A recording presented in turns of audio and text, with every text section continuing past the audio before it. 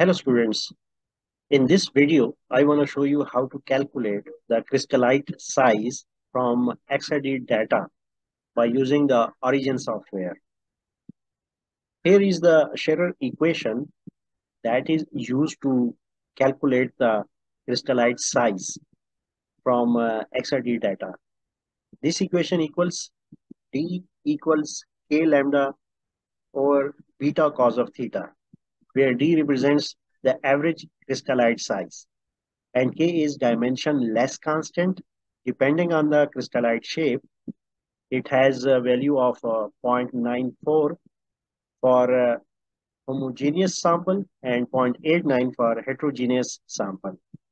And lambda is 0.154 nanometer in case of copper K alpha X-rays, and beta represents the full width of maximum, and that we measure in radian.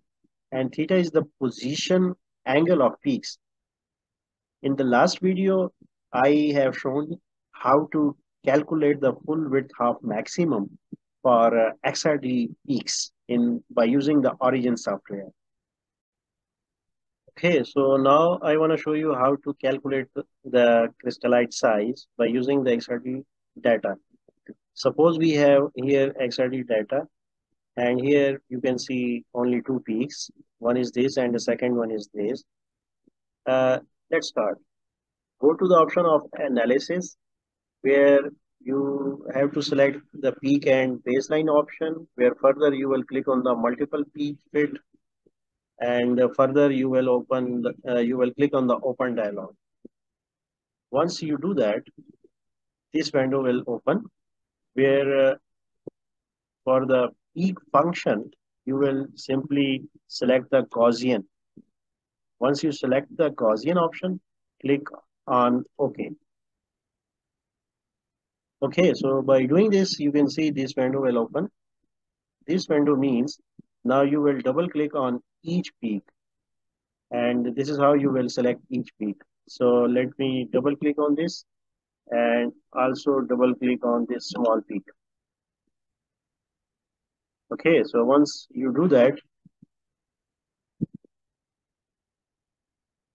I hope I selected this.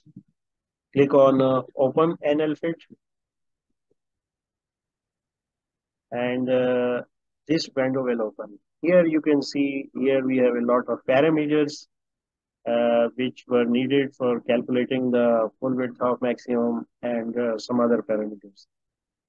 Okay, so once you have all of these parameters, now you need to perform the calculation. So for that, click on this option. And when you click on this option, you can see here you have a COD or square value equals 0.99, and this value should be near to 1.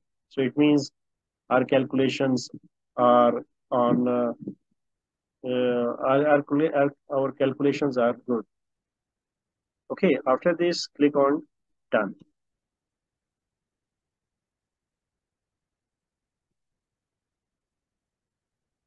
So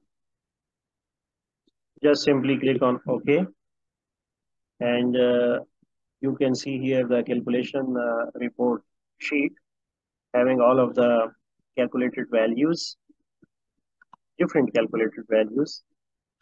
And if you look at here are, okay, so now here is a summary on peaks, where you can see XC representing the position of the peaks. The first peak is at 26.6 degree and the second one is at 54.7. And here corresponding full width of maximum values are 0.16 and 0.33 respectively. Now I'll copy these two values and also these two values and put in the Excel sheet, where I'll do some other calculations to find the average crystallite size.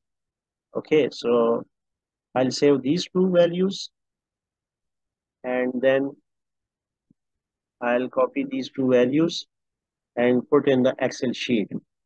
So let me show you the Excel sheet which I have already prepared, And this one is the Excel sheet where the first column showing the peak positions, the second one showing the full width of maximum, and the third column showing the crystallite size D, where this here I have used the formula that is exactly the formula which I have shown you on the first slide, where I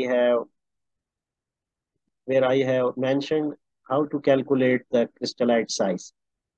Okay, so I have already written this formula here.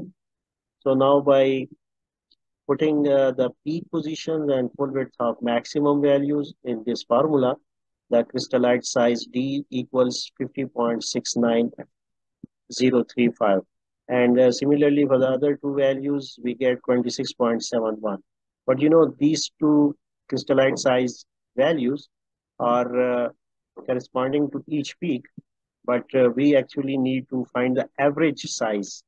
So for finding the average size, I'll just take the average of these two values, and for that I'll use the formula average equals average into C2 C3. You see the first value is at C2 and the second value is in at the position C3. So just putting by using this formula, we can find out the average size D, and that is 38.700. Thank you so much for watching.